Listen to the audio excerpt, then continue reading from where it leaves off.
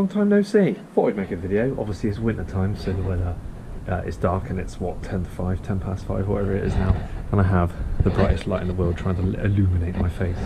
In today's video, hopefully by the title was obvious enough, we're planning on removing the filler cap to gain access to this piece, obviously, of metal around here, which is tendencies to rust, as you can see. And there we have signs that it is now creeping into the filler area as well. So obviously we're going to look at removing the fuel filler cap and the fuel sort of filler itself. There's lots of different ways. I've read a lot online about this. It doesn't seem very successful from what people do, to be honest. A lot of people seem to have trouble. A few people say they've worked the nuts off the back of these, but obviously they rust quite easy because under here, which I'll show you once the wheel's off, yeah, they're just exposed. So all the water and everything hits those nuts, and obviously it rusts them up. Got the trusty WD-40 and a wire brush, but obviously we'll see how well that goes first of all, hoping that I could work them loose. Obviously I don't want to split all this plastic face because these fuel filler caps seem to be a ridiculous amount of money, not even obviously in the right colour because there's no black ones at the moment, so a bit more pressure for me, but they seem to be about £90 for this unit, so trying not to break it, but apparently this area is easy to get off, drilling those free, and obviously undoing the rest, but I will reveal more once we get underneath. And the reason why I'm doing this tonight in the dark is because I've run out of time, me being me, and we are getting the rear quarter sprayed and obviously refurbed tomorrow. It is through a friend who's done it for years, ever since he left school, but yeah, I'm a bit under pressure really, so if it doesn't happen tonight, it doesn't happen, and I'll just have to push it back. There's no real biggie on that, but yeah, hopefully this is a guide of how to remove the fuel filler and the fuel cap.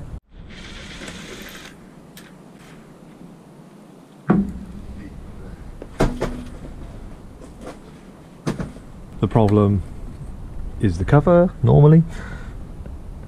I didn't really get this really long piece. This sort of comes through an end, but then need to give that a proper good clean up in here.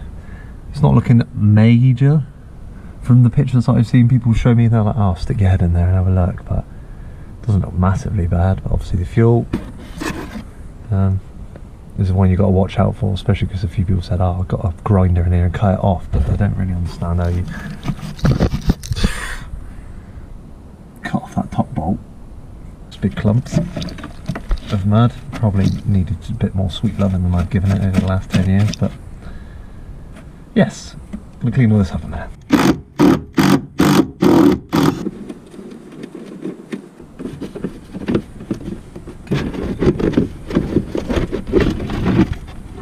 Sooner rather than later I want to get the wire brush on those two for the fuel cover, let it poke him through, or try and wire brush him, WD him up and see how successful that is.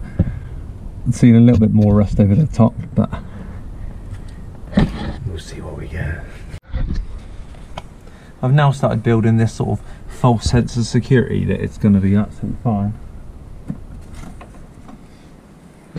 Sorry, this is what I look like. I tried to wear this mask because it is flicking everywhere, but you start building up a false sense of security about whether it's going, how well it's going to go, and looks a bit rusty at the top and down the bottom here. You could probably see better than I can on the camera currently, but I just put loads of WD all over it again. But the bolts themselves are actually looking alright. Famous last words. But this is how well it's going currently. It's all cleaned up pretty nice. It's just trying to get up and around the top. Don't be too keen to attack the bolts. I think if I work at just using the wire wheel that I've got and just the normal hand brushes, if I just keep working at it for a little bit, then hopefully it'll be kind to me. But we'll see. Like that.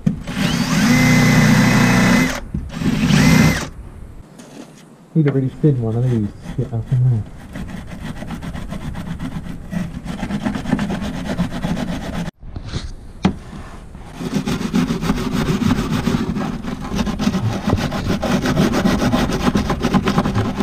What I really love is when it sparks right next to that fuel.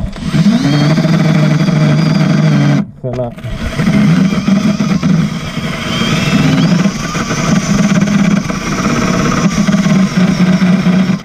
Yeah, and that's it. That's my life for the next however long until I brave the nut. It is almost time.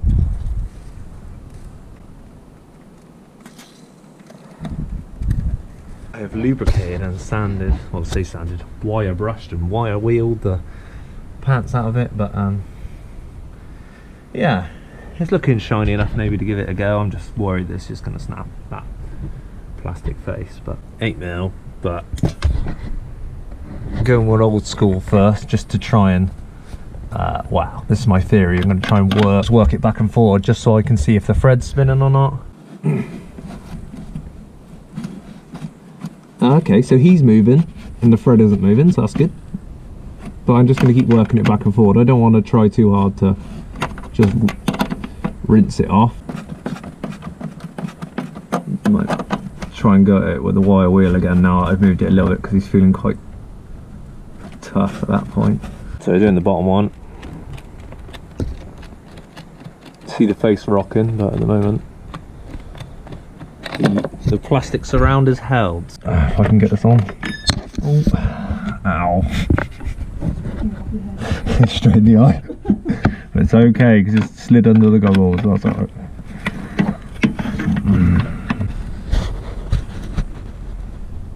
Okay, so the thread is moving on that one. I thought as much because I couldn't. I obviously couldn't clean that one up as well, but. Oh. The bottom one's moving real good now. Real good. But yeah, we still got a little way to go on that one, but I will come back to you once we's off and we go for the top one. Hand loose. I can turn it with my hand. It's got stuck. I've just blown loads of dust in my eyes. There it is, quite loose. Yes. Ish. Don't film it, the final hurdle.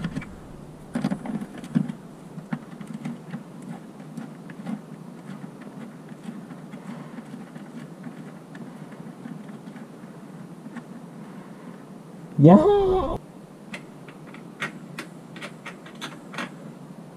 Okay, I think I'm having a little bit of a stupid moment here. I was so focused on getting that cover off, and obviously the bottom bolt was accessible easy enough, but now I'm trying and it doesn't seem to be as productive on the top bolt, and I'm thinking it's so annoying to get to, but I am taking the fuel filler off as well, so why don't I take that off, and then I've got access through this little hatch to get more movement, and hopefully make that top bolt a little bit easier. So a bit of a silly me moment, but all these seem pretty sort of isolated. They're in their own zone, so even drilling through, I'm not hopefully gonna touch the tank tube or anything like that and affect any of the fuel lines. But yes, 5mm drill bit through those rivets.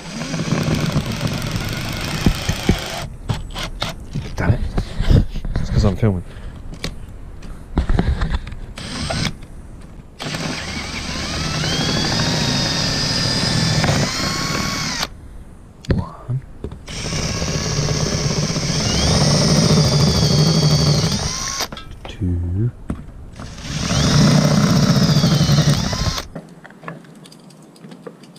What, are you still there? So obviously try not to get anything in there. I might take that up actually a minute. I'm not sure if that will fall through. I assume it wouldn't. It seems like quite a strong pipe, but don't really want to get anything in there. I might put some tissue in there or something. 2 T20s. Look at the way they come out, how lovely. Why didn't they do that on that nice cover cap?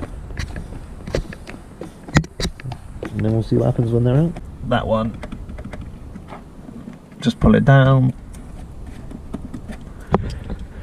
Hopefully that should come out without making a mess.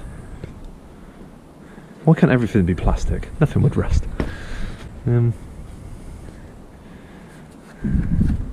It's looking okay on those parts. Nothing too major, it's just that piece there that seems to look worse for every single piece you take off. But obviously now I have better access to the nut. That nut is moving. It's reasonably separate to the head, Again, I think it's just a time of working this back and forward a minute just to loosen in, keep WD in, maybe even a little bit more wire. But I reckon we're getting there, and just trying the luck every now and then to try and get it going a little bit more. But I'm pretty sure you can take this obviously back further, but I don't want to go too far back because at least I can leave that on now. I'm not going to get anything in the fuel. Oh, I sort of kind of almost messed it up. So the bottom one obviously looks quite good, but the top one I may have cracked the surround. Then it made a crunch and I thought I broke the whole bracket, this sort of entire piece here, but I think it's just the surround. So don't know if I'll try and get my standing knife a minute and sort of break the rest off, but we've crunched him just a little bit. So yeah, just sort of going to try and remove the rest of that, and then I'll try and get a socket or something on this end and hopefully get him off the rest of the way. But pinched myself really thinking that I'd messed it up because the bottom one came out so well, but actually now I've got the wrench on the inside and the ratchet on the outside, and it is very tight. It is really hard to get out, but I've literally just picked away at that with a standing knife and sort of pinched bits away with this, but obviously trying not to break the main piece.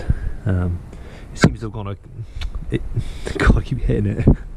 It seems to have gone okay, and now I can just about get a socket on there, and yeah, working it out, but bit of a bummer because I thought it was going really well, but that's okay, I can work with that.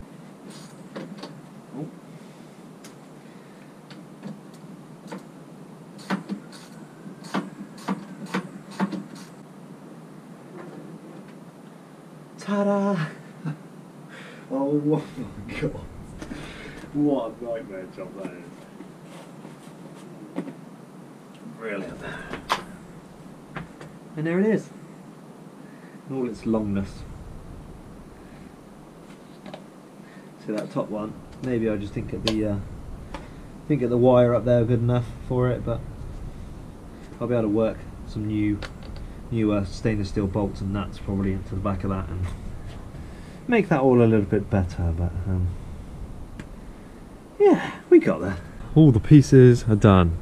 The two actual main screw holes are fine. It's just that piece there actually looks horrendous now. I've revealed the whole thing. As I undid it, more and more came off. This piece up here looks loose, and it's all just sort of, again, it might be a bit more surface, but there's not a massive surface to it. Yeah, don't know. Maybe that's a question for Phil tomorrow, just to see what he thinks. Yeah, about it all really, and see whether it's a good idea that we can get that back to a stage that is still usable, or am I gonna have to cut out, like I've seen online, some people take that corner and that corner and then reset, because all this down here looks alright. It's all just paint. It is just that section that's maybe creeping into this side here, but the rest of it looks okay.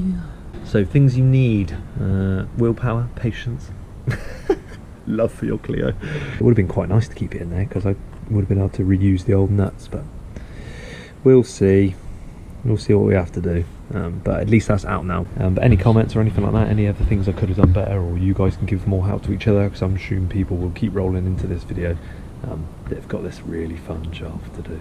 But yeah, thanks for tuning in guys, and I'll catch you next time.